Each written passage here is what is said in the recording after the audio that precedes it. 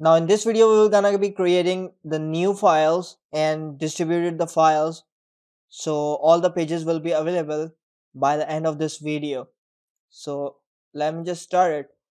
In last video, if you haven't watched, we just distributed our single file index.php in header, footer and navigation section, and so far we have this page. And as I told you, this index.php will be the default page, so it will be considered as a dashboard, but it will be accessible when the user will register or whether login. So we have to remove this form and put this form in our registration page. So let's just go and quickly create the registration page. As you can see, we only have index page right now, so we will gonna create new file and it will call register.php. And what we will have to do, simply we have to go copy this, paste in here. So if I go and I type register.php, you see we have the same page. We don't have a link. So let me quickly go here and now create the login page. First of all, let me go here and just remove this form because we won't gonna need a form here. So it would be something like h2 hello. That's what we were gonna do in our index file. Now we have to create a new file and it will be called login.php. Cool. And we have to again copy this, paste in our login.php, and here we will have to tweak a form a bit, so we don't need this one because we will only gonna get email and password from here, nothing else, and the value would be login rather than registered. And same thing here, login here. I also have to change this one, enter name, sorry, email, and here it would gonna say enter password. Let me just quickly copy this, save this one. First of all, go back here, and as you can see, we didn't change the placeholder. We have to do it now. So enter name, first one. As you can see, the other one is email. So yeah, we are pretty much done here, and there's one more file we will need here to make, and it would be logout.php. Right now we don't need to do anything in this. All we have to do is to say log out.php. It will be a complete PHP core file, so we don't have to do anything right now because we are just working on HTML and page creation.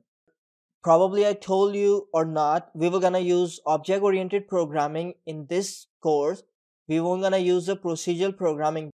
So you guys must know about object oriented programming. We are not gonna use the very much detailed object oriented programming or advanced one.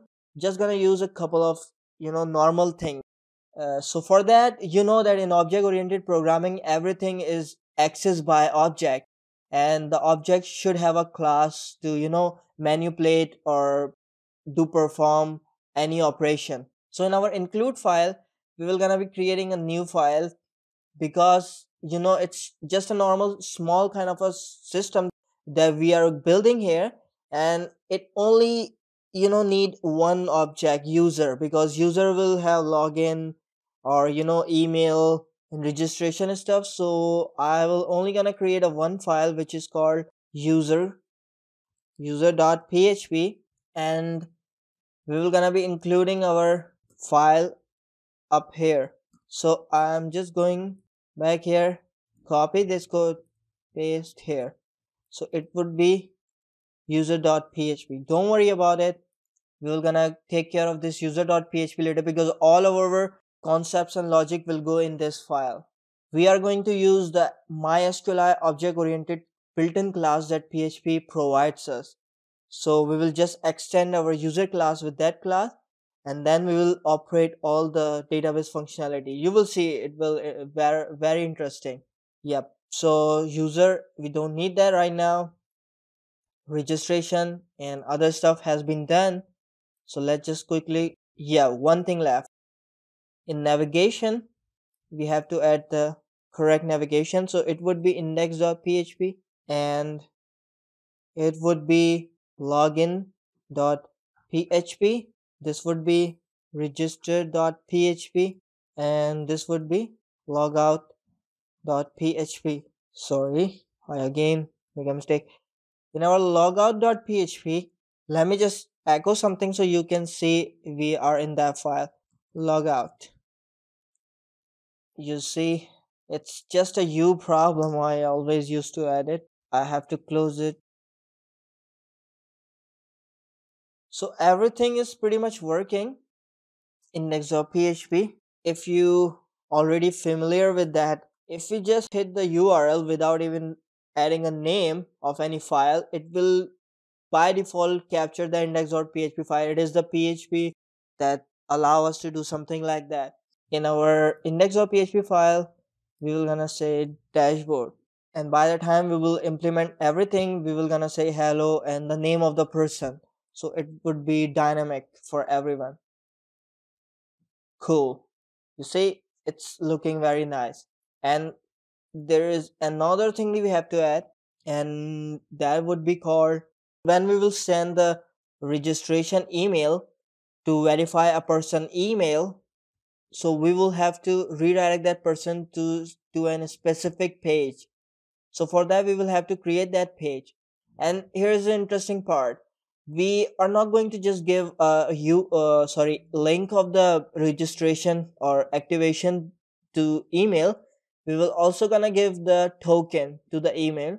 So the person would be have two choices: whether to add the code in our text box that we will gonna provide in our active page, or whether just directly copy paste the link in your browser. So the user will have two types of procedure to activate their account. Both of them are easy, and it's just for the convenience of user and learning purpose for you. Activate.php would be the file, and this would also gonna be login form, not the login form, it would be a form. So in that form, activate your account first thing, and here we will only provide one field: active. Name would be active, ID would be active, and we will gonna say enter your activation code, and there would be a button, value would be activate. And there will be another thing, we will gonna quickly give them a little bit of note. So for note, if I go back again to Bootstrap and search for the footer, there must be a footer available, you see here. So I'm just gonna copy it here and paste it right here after the ending of our card block. And here we will gonna say we have sent you an email, kindly activate your account, and then there will be br tag of HTML. You can copy and paste the code in above field, or just use the link to activate. So if I go back here, activate.php. Cool. So we have this text here, and we have to again make it text small center. So it would be in center now. You see, nice and clean. We have to change this one as well. It shouldn't say password, activation code. And one thing that we have to do here in our header.php, as you can see, we have this navigation, and we are implementing the nav here. We won't gonna show the navigation to activation page, and we will gonna do this in our next video. So stick with us.